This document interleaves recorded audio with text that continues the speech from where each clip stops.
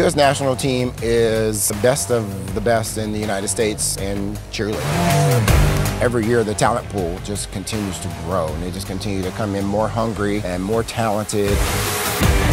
It's high pressure, like this is one of the biggest tryouts we've ever had. Tough competition for sure. I do feel like USA is the iconic image of cheerleading everyone strives to be. Eagles! Wings up! Got a little carried away. It's a new team, it's a new year, anything could happen.